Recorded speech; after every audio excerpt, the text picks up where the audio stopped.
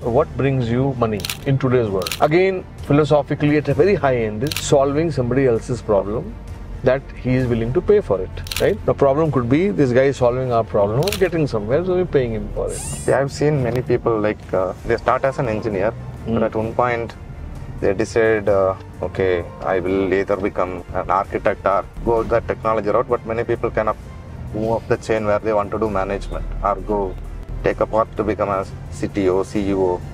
How do you think that people maybe get into? See, I have a very philosophical bent on this. I mean, we all work mainly because to earn livelihood. I mean, the world has been built that way. I mean, imagine the prehistoric, man and all. I mean, there was no word livelihood. But still people used to earn food. Earn meaning get food, hunt food and all that. I mean, that's from that era. We came to an era now where it is a set pattern that we all have to go outside, earn our livelihood. That puts food on the table. And then what do you want? You want food on the table and you want clothes on the body and some other needs are there. I mean, right, philosophically speaking, that's what it is, right? Now, what brings you livelihood? What brings you money in today's world? Again, philosophically at a very high end is solving somebody else's problem that he is willing to pay for it, right? The problem could be this guy is solving our problem of getting somewhere, so we're paying him for it. Let's say he's solving our problem of being on the internet and being on the social media, and we are paying for it, right? Isn't it? And like that, I mean, every job is like that. A guy on the street is selling you vegetables, like that, right? Now, I think if you look at, I mean, now that's difficult because when you are young, you just come out of college, job, Java, Python, AI, this, that, you're thinking more like that. And now when you're a little mature like you, meaning senior, then you're thinking management, this, that. But at the end, you see, I want to solve a problem. You solve a problem of, what is that, who's your Stalin, that he's having heart attack and you revive him. You will become the deputy chief minister in Tamil Nadu, isn't it? Right? I mean, obviously for that you have to be at the right place at the right time and know right skill. But at the end, you see, it's about problem solving. What problem you solve for someone. Now, let's say I'm a businessman. Somebody comes to me. Now we were talking about hiring someone, our mutual friend, recently. I'm still thinking, what problem can he solve? Has he gained any skills? Now, in his case, he's at a disadvantage because we already know him. So, unless he convinces me that he has changed and he has new skills that can help me solve a problem, I have 3 problems, right? He can solve any of these problems. He will be given an opportunity to earn a livelihood so that we can provide livelihood to many others, right? Isn't it? Like why we started MSIS, that was also to solve a problem. The mid-sized companies in our field didn't have a partner, a product engineering partner. We thought all big companies are serving big companies. For them, everybody's a number, like CRST, right? We thought, I mean, they're working with Tech Mahindra, but for them, 50 people team is nothing. It's a small drop in the ocean for a company with 500,000 employees. But for us, it's a big business, right? Like that, I mean, see, at the end, look at everything, step back and look at everything in it.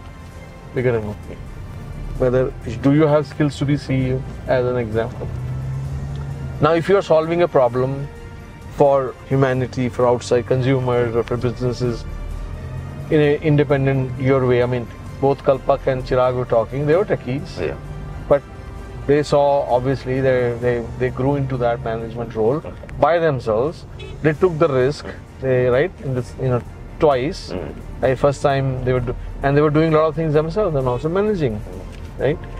So these kind of things, and I think other quality I would say in them was that they were able to work with each other very well. Very hard to find that. Very, very hard to find that.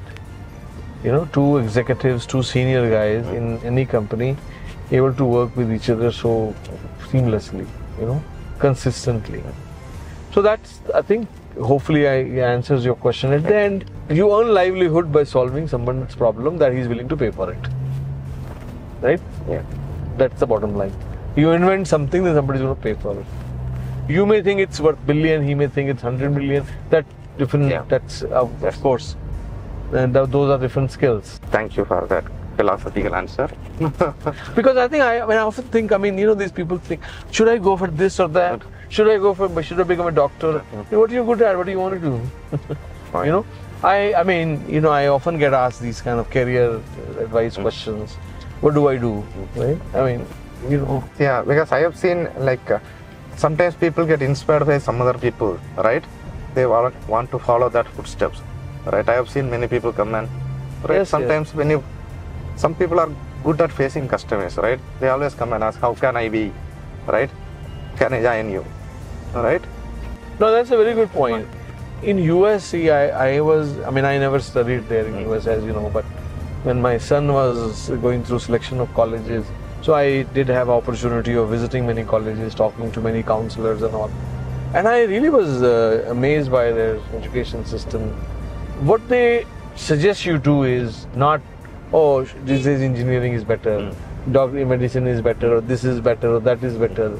You know, what you're good at. They give you admission also on the basis of that, not on the basis of marks. How good you are in whatever you're good at.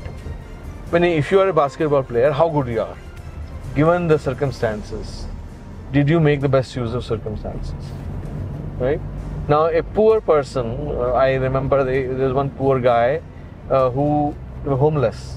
In US, homeless means they didn't have a home to live in. They used to live in a trailer or they used to live in a car. His father, their home was burned, something bad happened. Now, that guy got admission in every single Ivy League. Even though he was not the topper in his class, even though he didn't have the best score. Because given the circumstances, he made the best use of those. He made the best use of the circumstances he was in.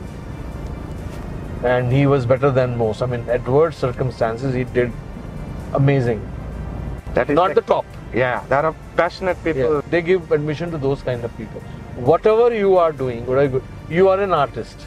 Are you good at that? Will you pursue your passion as passion is the right word? You know, if you are good at now, typically the problem I find is that the Indian boys who are good in math, there are 10,000 of those in US now, or Indian girls who are good at science, right? There are 10,000 of those. I mean, Indian American girls or boys. I mean, I think that's the when sometimes some kids do ask me or talk to me, and I advise them, do something. I mean, that you're really good at, not just math. And just spell bee probably. Oh my God! I mean, you cannot compete these days in US. I mean, every single child, Indian child. I mean, not every single, but I mean, there are like at least few thousand of kids who are very, very good at that. Oh, yeah. So college giving admissions, I mean, they're going to give to the top 10, you know, and that's it. Not to everybody. They don't want all spelling bee champions in their class. Right? That is correct. Naturally, once you follow your passion and find things that you are good at, then you can probably improvise on that. That makes you a better skilled person in executing that. Yes, yes. Recently, you know, Daji, I mean, you know, our master in heartfulness, he was sharing Swami Vivekananda's quote. And I had not read it, or I had read it, perhaps I'd forgotten. Very, very good. That's just really, that is summary of everything.